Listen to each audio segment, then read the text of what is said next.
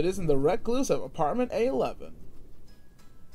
Came up early to set up the rooftop party, huh? Me? Came up to see if I could help out. I saw your name and a few other residents' names on the volunteer sheet. Didn't seem like a lot of people, so hey, here I am. Ready to put this muscle to some use, besides flexing for old ladies at the old folks' home. Oof. You are pretty damn brave to sit on the edge like that. Quite a fall from here to the street, you know. I bet you've done it loads of times. That's what they all say before a straight gust of wind hits. For my sake, will you scoot back just a little? Yep, that's perfect. And can I also bum a smoke? Seeing as I'm already annoying you to hell and back, right? May as well push my luck. Thank you kindly.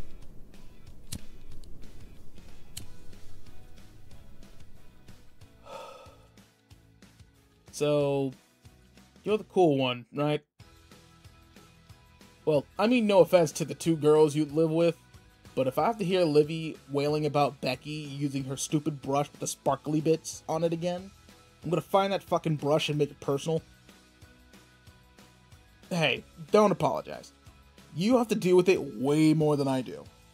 Kinda sounds like you have to deal with a lot in that house, you know?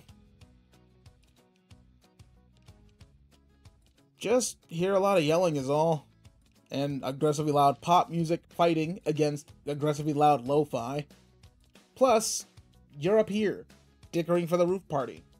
By yourself.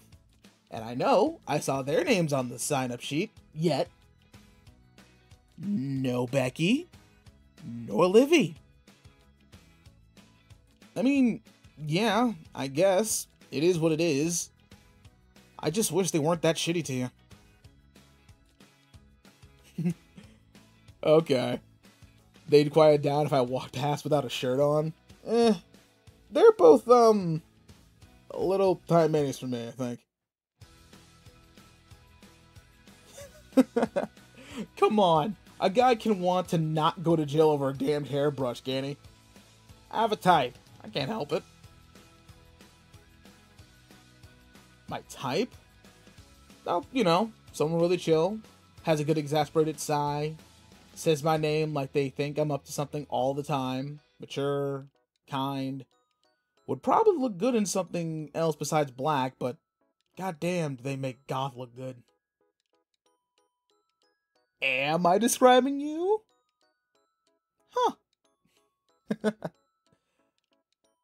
And that is exactly how I like my name said. Like someone has to put both hands on their hips and frown to say it right. Rez, you rapscallion, whatever are you up to? Yep, just like that. You know why that pose is so fun for someone as tall as me? It's fun because I can lay down, just like this, until our faces are real close. Watch color flood their cheeks because, oh no, the rapscallion's about to kiss them. Now what will they do?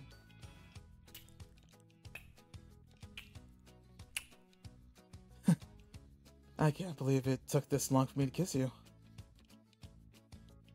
You kidding?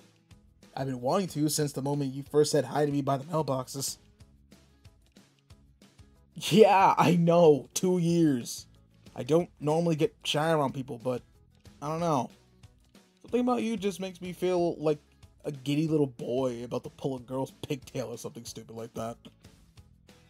I think your roomies know too. How do I figure? Well, anytime I try to talk to you with them around, they basically body block me to try and flirt. Which is impressive because, you know, big guy here. There's not really a respectful way to deadlift two annoying bimbos out of your way to try and talk to a hot goth. Aw, I'm gonna make your life hell. How come? Make them jealous? Aw, can't have that, can we? Guess you'll have to hide me away like you do with those little snacks. Fine, fine, I'll stop being an ass. I really like you though. I want to get to know you. Maybe take you on a date or two. Maybe more. If you don't wind up dumping spaghetti on my head on date 2, we'll see where it goes. Yes! Come here. Bring it in.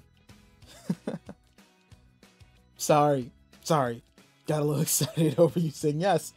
It, sounds like the party might be starting that up. So, how about I help you finish setting up so you can actually enjoy the party? Do me a favor, sweetheart. Don't you ever get that close to the ledge again. Got it? We don't need to talk about it, but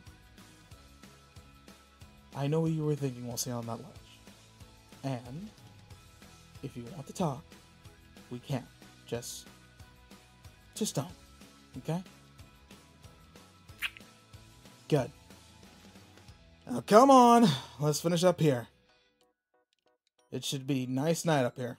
For once, I think.